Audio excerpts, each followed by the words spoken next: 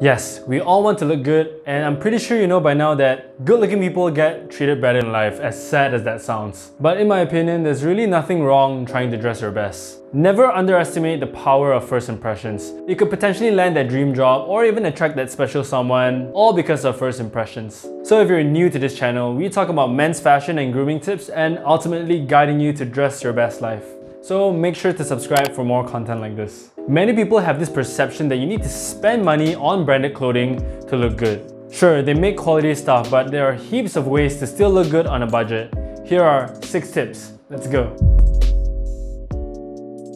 Tip number 1, start with essentials. Just like anything in life, it's important to first start off with building a strong foundation, and this applies to your wardrobe. If you have unlimited budget, then this is no issue for you. But for most of us, we do have a set budget to play with. If you're first starting to build your wardrobe, it's key to first start with essentials. Essentials are clothes that are neutral in color palette without any logos or complicated patterns. It should be timeless so it doesn't go out of fashion, and versatile so you'll be able to mix and match different clothing in your wardrobe. It could be a navy suit, a white dress shirt, a pair of dark brown shoes and a matching belt for your formal and business wear, or it could be a plain white t-shirt, black jeans, and a pair of white leather sneakers for a casual wear. Not only are you going to look stylish, but your wallet is also going to thank you because essentials are pieces that can be worn daily without people noticing. And if you go for quality, you'll probably be wearing it for many years to come, and that's only going to drive down the overall cost per wear, giving you a bigger bang for your buck. Forget about trendy pieces, forget about the hype, because it's most likely going to go out of fashion in the long run,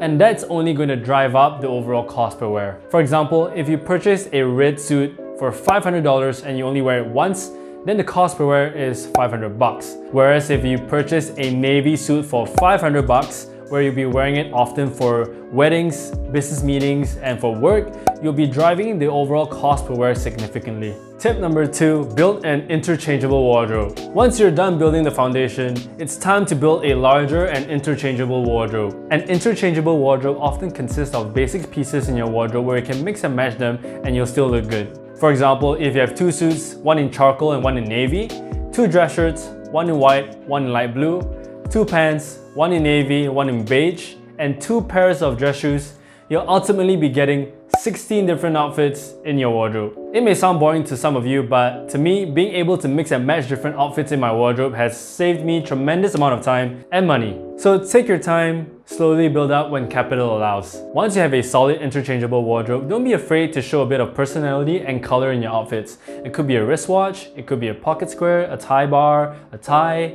you name it, whatever that floats your boat. Keep in mind the versatility and the interchangeability of these items so you can mix and match different outfits in your wardrobe. The third tip is finding a tailor you can trust. I think by now that most of you should know, fit is king. If you're low on a budget, this tip is going to change your life like how it changed mine. Finding a tailor that knows exactly what kind of style you want is key. And once you do, all you gotta do is find a piece of clothing that closely fits your body as possible off the rack and just bring it to the tailor for the finishing touches. And voila! You have yourself a piece of clothing off the rack looking custom.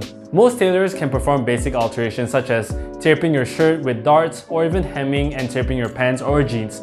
But you gotta remember there's a limit to what your tailor can do. For example, your tailor is not going to be able to alterate the shoulders of the suit. Before you purchase anything that requires any alterations, be sure that the area is adjustable and the garment fits close to your body as possible. If you're in doubt, always go with the larger size so your tailor has more room to play with. If you're interested in knowing how a shirt and suit should fit, you can go on my channel and click on these videos here. Tip number 4, always plan ahead on what clothing you need. Create a list of items you actually need and also have a checklist to ensure that the items you buy is not something you'll end up wearing only once. If you don't, then going into stores that are heavy in sales is going to take a huge toll on your wallet.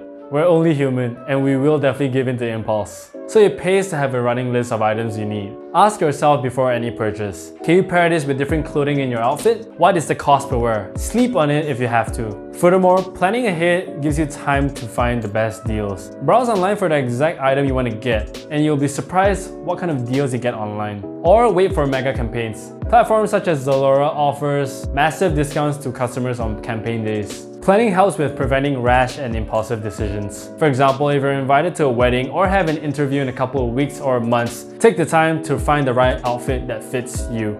And be sure to have that checklist ready or be prepared to suffer the same mistakes I made where I spent $300 on a black suit that didn't fit me for my graduation. And all because I left it till the last minute. And yes, I never wore that suit again. All this small planning goes a long way. If you can really plan ahead, then consider buying clothing off-season. You'll be surprised how big of a discount you get for shopping for winter clothes when spring items start hitting the shelves. Tip 5. Take care of your clothes. This is a no-brainer. If you're low on budget, it pays to have your clothing well kept with proper care. For example, instead of using those cheap plastic hangers to hang your suits, invest in a wooden one with wider shoulders to protect the shoulders of your suit. Or using stuffed newspapers to maintain the shape of your shoes. Clean your sneakers and leather shoes and polish them regularly to prevent any cracks to extend the shelf life of the shoes. Air dry instead of using the dryer because using the dryer is not only going to break the bank, but it's also going to break down the fibers in the garment and causing them to shrink. The list goes on. Do your research, be sure to take care of your clothes. If you're interested to know how to make your leather shoes last longer, watch this video here. The 6th and last tip is buy secondhand. Not only is buying secondhand clothing is more sustainable to the environment, but it really is the best when it comes to value. Visit local thrift and consignment stores for used clothes. There are also heaps of online platforms that offer secondhand clothing such as eBay and Carousel. So be sure to know your measurements and get busy shopping. Yes, buying secondhand is definitely a hit or miss. You'll never know, you could find yourself a custom suit that fits you perfectly for a fraction of the price. Alright guys, 6 tips to dress better and look good on a budget. I hope this video is helpful to you, and if it is, hit that like button. Comment down below what you want to see in the next video, and if you haven't already, be sure to subscribe for more content like this. As always, stay dapper.